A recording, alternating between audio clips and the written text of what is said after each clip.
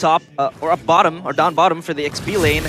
Paquito against Baran, it is very interesting, but Baloyskie is in a trouble. Oh, good stun there, good delay as well. That's Gugun picking up first blood. A boy will be knocked up here. Yeskiel dealing damage, but it seems like a boy will have enough space.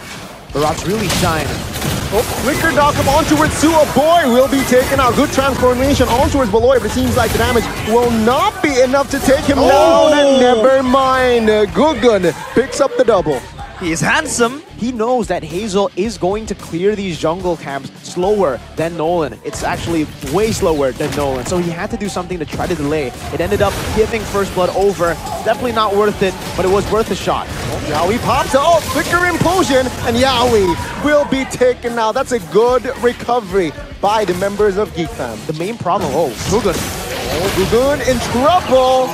Wow, what coordination there. On the top side, Shaman Force pops. Gugun picks up a boy.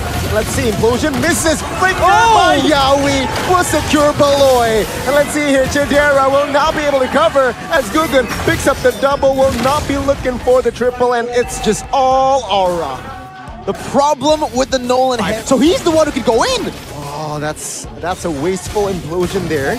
Even Yawi now looking for a 3-man knockup as well. Primal Wap form. Take a look at the back side now. Hazel in the front side though will take some heat. Iran, it's a 5-man rotation here. 4-man rotation without the Nolan. Iran will eat Baloyskie up. Will take him down as well. The backside Yawi will find another, but 2 members will be taken out now. A boy with the knockup will find the double as well. That's a good response, but it seems like Kabuki will find the last laugh.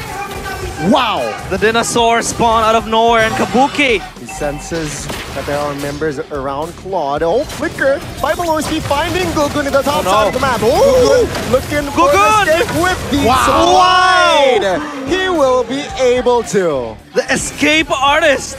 Gugun was able to survive that yank coming in, but Iran will re-engage. Yep, Daytona's welcome on towards Baloyskie. Baloyskie will not be able to soak in that much damage, and he will fall for the 5th. Now it's time for them to just wait and see if Aura makes a mistake during the sieges. Baloy though.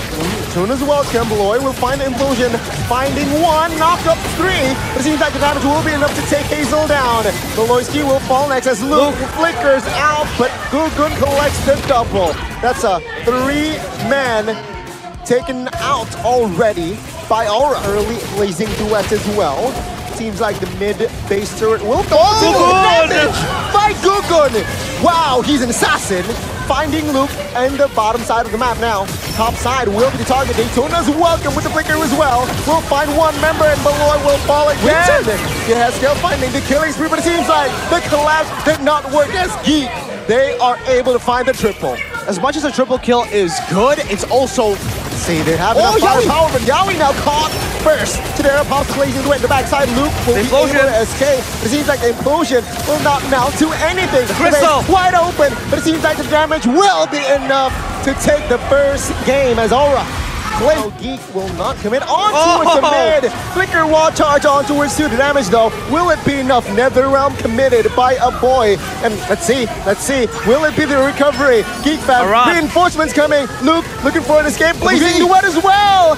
In the side of the Aura side. Chidera will be taken out. Aura looking for Luke, but it seems like Luke will is able to escape as Gugun makes sure that he will secure the kill. Finally, a 5v5 ensuing. Yawi is so already popped. Turtle reset it. Hazel now receiving damage, but the wild charge will lock Hazel down and will take him down by Gugun.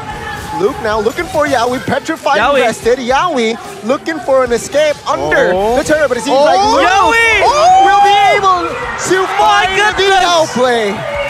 Yawi!